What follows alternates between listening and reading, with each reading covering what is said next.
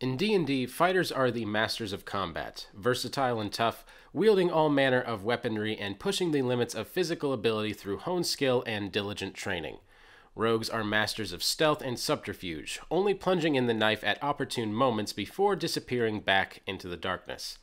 Put them together and you get a master of the battlefield, able to slip in and around combat to deliver absolutely devastating killing blows. If you're looking to make a killer rogue multiclass, then get all those sneak attack dice ready as we go through everything you need to know in today's episode.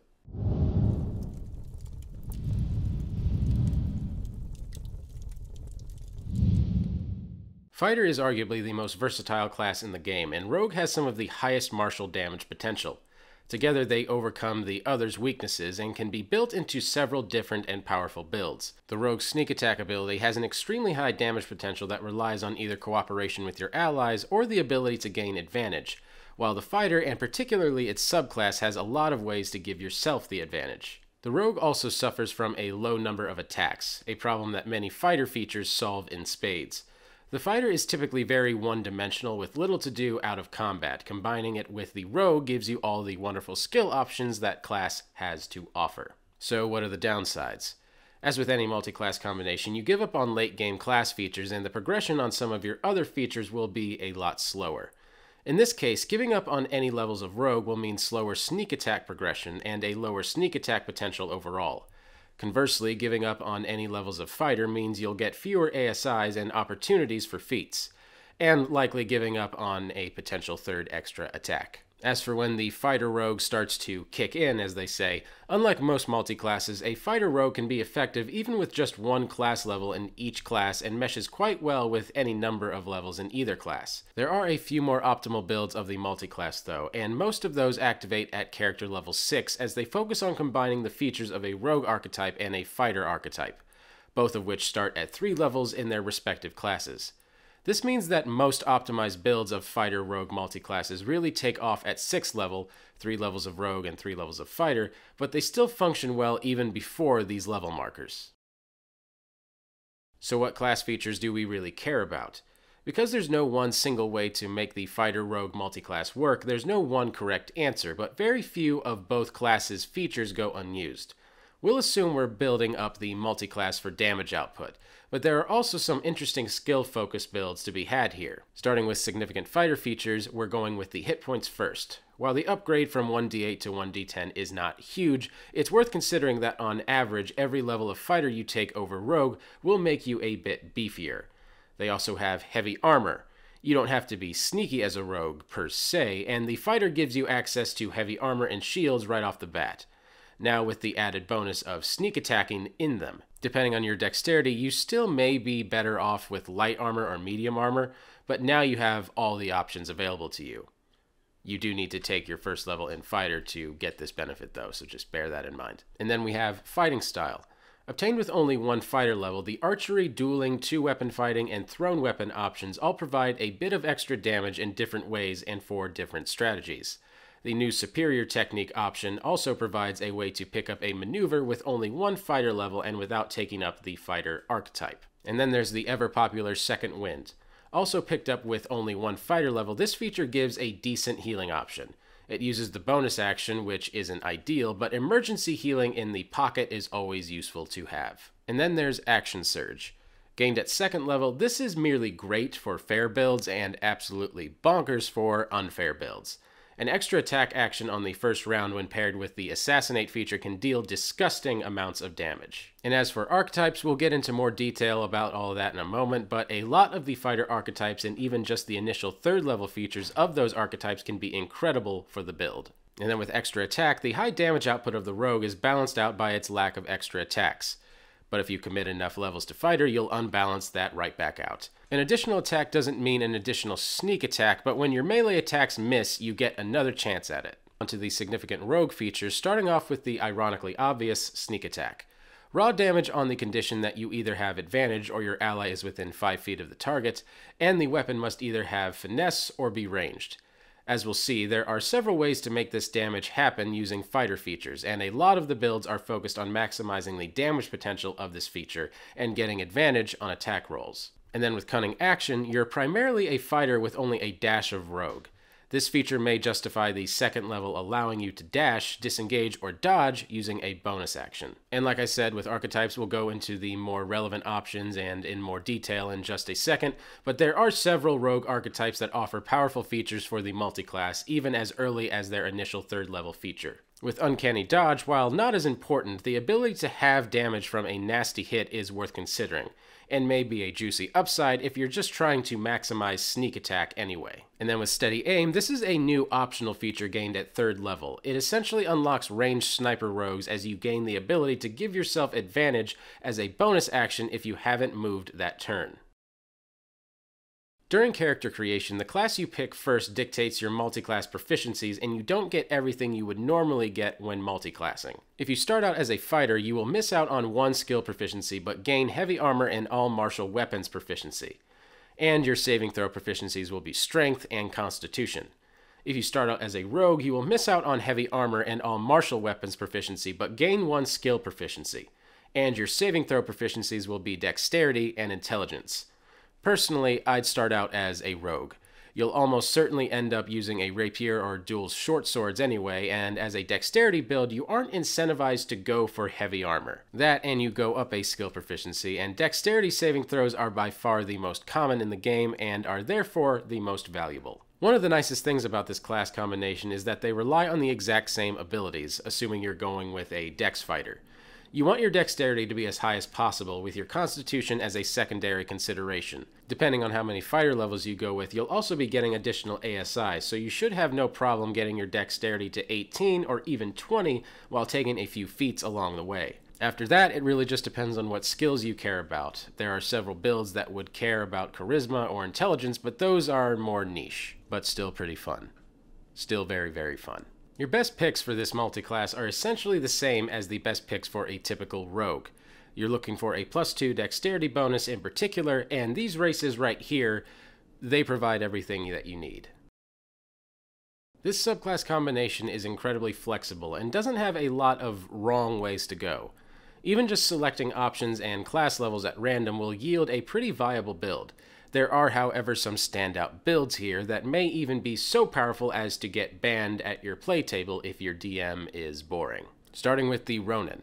By taking 3 levels of Rogue and taking the Swashbuckler archetype, and 3 levels of Fighter and taking the Samurai archetype, we're left with a dashing Swordmaster that will essentially always get sneak attack. Both archetypes have a secondary care for Charisma, meaning you'll want to make Charisma your 3rd highest ability score, but that shouldn't be a huge concern. What we're really here for is the Swashbuckler's fancy footwork and rakish audacity features, and the Samurai's fighting spirit feature, all of which are gained at 3rd level at that class. Fighting spirit is powerful in its own right. Up to 3 times per long rest, you can give yourself advantage on all of your attacks for the round and give yourself 5 temporary hit points as a bonus action. Advantage is already normally great, but with rogue levels, it also guarantees you'll be dealing your sneak attack damage if you hit. But that's just 3 times each long rest, which is where the Swashbuckler comes in. The Swashbuckler's rakish audacity lets you deal sneak attack damage so long as you and your target are separated and there aren't any creatures within 5 feet of you or your target, which means 9 times out of 10 you'll either be among allies and getting sneak attack, or alone with a single target and getting sneak attack. Then for those last rare times where you don't meet either of those criteria, you can fall back on your fighting spirit to grant yourself advantage and get it anyway. Fancy footwork helps out here because it saves your bonus action for fighting spirit. Normally, a rogue would have to spend their bonus action to duck out of melee, but you need that bonus action for fighting spirit. With fancy footwork, you can still slip out without reprisal. I also recommend taking the defensive duelist feat for this build, not only because it's flavorfully awesome, but because you'll likely be in the thick of it with a finesse weapon anyway, and it gives you a lot of solid survivability. Alternatively, you can accomplish a lot of what this build does by substituting in Battlemaster instead of Samurai. You give up the easy consistency of the fighting spirit, but by selecting either distracting attack or feinting attack to give yourself advantage, you can gain the versatility of the other Battlemaster maneuver options. With this build, I recommend 4 levels of Fighter to pick up the Samurai archetype and the 4th level ASI, and 16 levels of Rogue to maximize the sneak attack potential, usually starting with 3 levels in each, taking the 4th fighter level, then putting all future levels in Rogue. I can't believe I got through that whole segment without gushing about how cool a samurai, swashbuckler, pirate character sounds. Then we have the Psi Knife Soul Warrior. By taking the psionic-powered Soul Knife Rogue archetype and the Psi Warrior Fighter archetype, you become the ultimate psionic warrior. Both archetypes have a nearly identical feature at 3rd level called Psionic Power that gives you a number of psionic energy dice equal to twice your proficiency bonus to spend on all your fancy psionic powers. Until recently, it wasn't really clear how these features interacted, but we have official confirmation that you get 2 pools of psionic power dice. The catch is that you can't use one class's psionic power dice on the other class's features. But you're still getting essentially 4 times your proficiency modifier in dice to power your features, and all the abilities are running off intelligence. This means that by making intelligence a secondary ability score, so get it to 14 or 16, we can effectively combine both psionic subclasses into a delicious master of mental stabbing. One of the nicest potentials here is using the fighter's psionic strike in conjunction with the Soul Knife's psychic blades. With 5 levels in both Fighter and Rogue, you'll be typically doing 2d6 plus 1d4 plus 12 psychic damage, 1d8 plus 4 force damage, and 3d6 sneak attack damage for a respectable 41 average damage a round in some of the least resisted damage types in the game between your first attack and an additional weapon attack. I really find this to be a fun class combination, as the numerous psionic abilities give you a ton of versatility and options even outside of combat, and you'll end up feeling like a spellcaster even as a martial build. You get a damage reduction ability, a psychic communication ability, and you just get way more options than a simple melee character. I recommend 5 levels of Fighter to get your fighter's psionic dice up to d8s and for the extra attack, and then 15 levels of Rogue to maximize sneak attack. I'd start with 3 levels of Rogue and then get the 5 Fighter levels, then take Rogue levels from that point on. And then there's the Arcane Assassin.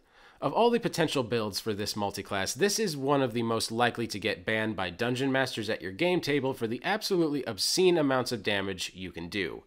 We're taking range-based archetypes and making the absolute best use of each class feature. For this build, you'll need at least 3 levels of the Arcane Archer Fighter archetype and 3 levels of the Assassin Rogue archetype. We're trying to do one simple thing with this build: kill the target on one turn without even giving them a round. And here's how that works. Firstly, we have the Assassinate feature that gives us advantage on attacks against enemies that haven't acted in initiative yet, and it turns any hits against such creatures into critical hits. Next, with the Arcane Shot feature, we can shoot magic arrows that do extra effects and additional damage. Very importantly, some of these options will work. Their damage will be multiplied on critical hits, but some won't. Up here on screen are a list of arrows that will work, and as for the grasping arrow, it will work for the initial poison damage, but not the thorny vine damage. I recommend the shadow arrow not only for the flavor win, but also if your target survives, they'll likely be blinded and allow you another round to finish the job. Now with your magic arrows in hand, you can sneak up into a tree or some other vantage point and take aim from up to 150 feet away and loose your deadly payload upon the enemy. With advantage, you're extremely likely to hit. And here's where it gets really spicy.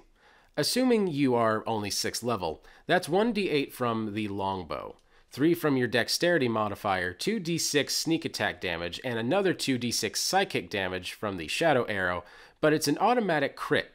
So now you're looking at 2d8 plus 8d6 plus 3 for an average of 40 crit damage. And if that doesn't finish off your target, you still have an action surge to fire off another shot, though you can't do the magic arrow or sneak attack more than once per turn.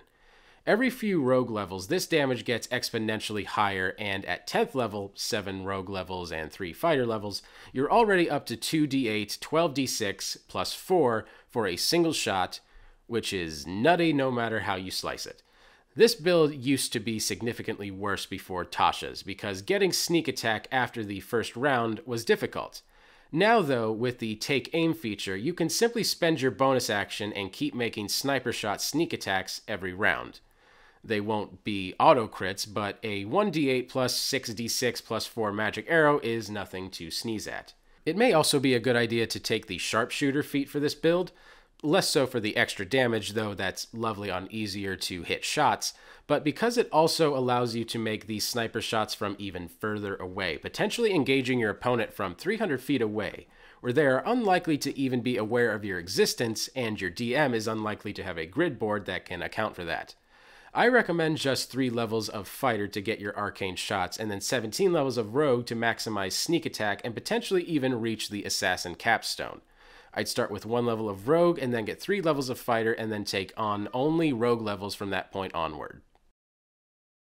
This is definitely the most requested multiclass I think I've gotten in the comments, and I can kind of see why from that last build that we went over. But, hey, I'm all about creative ways of killing your foes, I guess, in RPGs specifically. Don't take that out of context. Thank you guys so much for watching. I really appreciate it. Be sure to like and subscribe because we put out new videos like this every week. And if you guys are making a Fighter Rogue character, please let me know all about them down in the comments. I love reading about your guys' characters. Thanks again for watching. My name is Patrick Ferguson from Skull Splitter Dice, and until next time, farewell.